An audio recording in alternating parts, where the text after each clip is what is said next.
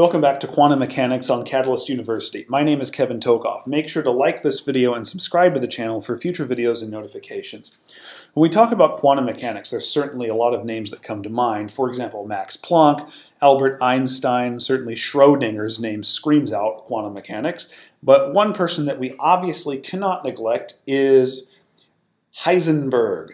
And in particular, it's his uncertainty principle. And here's another Heisenberg you might be familiar with. Now, Heisenberg's uncertainty principle is something that can be said in layman's terms in basically three ways, more ways than this, but here's three ways I kind of like. The more precisely you know the momentum of a quantum particle, the less precisely you know its position. And again, you can even reverse that and say the more precisely you know the position of a quantum particle, the less precisely you know its momentum. A second way of saying this, the more error in momentum, the less error in position. And again, you can reverse that. The more error in position, the less error in momentum. And then probably the simplest way of saying this is one cannot know the position and momentum of a quantum particle simultaneously. Meaning there is always going to be some error in your calculations, what you determine as the possible momentum. There's always going to be error. You cannot know these particles' position and momentum exactly. Okay? You cannot know their exact values. And what Heisenberg did is he came up with this formula that you ought to know. And these deltas, these are not typical changes in momentum or changes in position. Okay? It's not like you're dealing with a classical particle that goes from x equals 1 to x equals 5. Okay? This is the error in x, or the position. This is the uncertainty in position. Likewise, this is the uncertainty or the error in momentum. And if you take those two uncertainties and you multiply them together, that value has to be greater than or equal to h, which is Planck's constant, divided by 4 pi. Okay? Now what I'm going to do is I'm going to show you another form of this equation and how you get it. Recall that the reduced Planck's constant h bar is equal to h divided by 2 pi. If we solve this for h, we get h is equal to 2 pi h bar. Then I can take this expression for h and plug it in on the top here for h. So delta p times delta x is greater than or equal to 2 pi h bar divided by 4 pi. And canceling parts of the 2 and the pi, we get that delta p times delta x has to be greater than or equal to h bar over 2. Now, the main thing you should understand from this is that the product of the two uncertainties is on the order of at least h bar. Okay, that's one way of thinking about this. Now, how do you actually calculate these uncertainties? How do you determine an individual uncertainty? Well, it's actually a very, very tedious process, and we're not actually going to do that in this video or the next one. I'm going to do it in the video after that. But basically, for any observable, so the observable could be position, the observable could be momentum, that's what this O stands for. If you want to calculate its uncertainty, any uncertainty, what you do is you take the expectation value of the square of its operator. Okay, so remember when we calculated expectation values? So for example, when you want to calculate the expectation value of position, you just threw an x into the integral, right?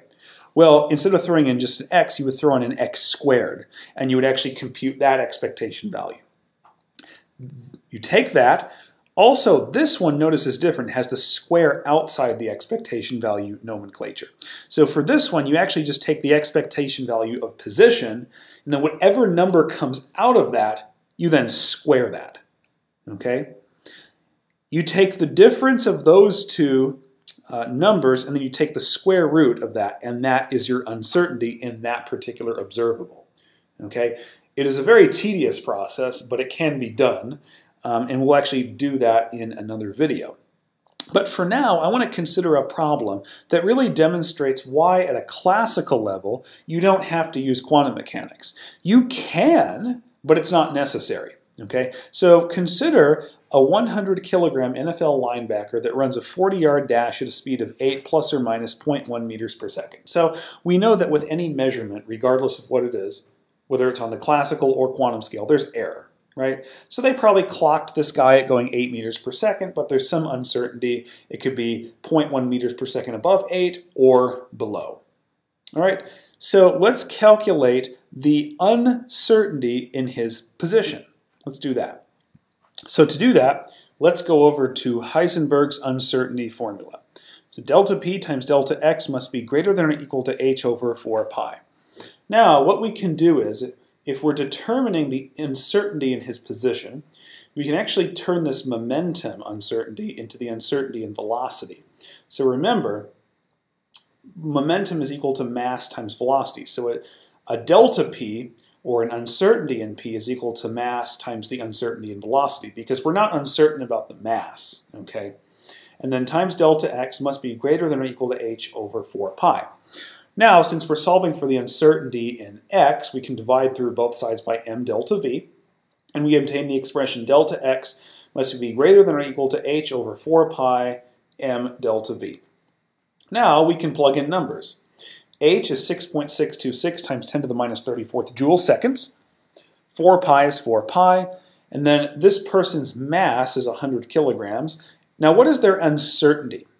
Well, the speed that he was clocked at was 8 meters per second, but it could have been 0.1 above that or 0.1 below that. In other words, it could have gone from 7.9 to 8.1, which those two numbers have a difference of 0.2. So the uncertainty in his velocity is 0.2 meters per second. And when you actually calculate this, the uncertainty in his position has to be greater than or equal to 2.6 times 10 to the minus 36 meters. Now, let me ask you a question. Is this small enough to be neglected? Well, let's think about it for a second. 1 angstrom, which is typically a distance that we use to measure the radii of atoms. 1 angstrom is 10 to the minus 10th meters. This is billions and billions and billions times smaller than an angstrom. Okay, so this is a ridiculously negligible distance. So yes, of course this can be neglected. And there's no tool that we have really that can actually detect an error of this much. So of course we can neglect this, okay? And is this distance, is this error going to make a difference of him getting into the NFL or not? Obviously, no. And so this is why we can neglect quantum effects on classically sized particles such as people, a vehicle, some kind of ball, an animal, anything. We can neglect quantum effects on any particle of that size. All right?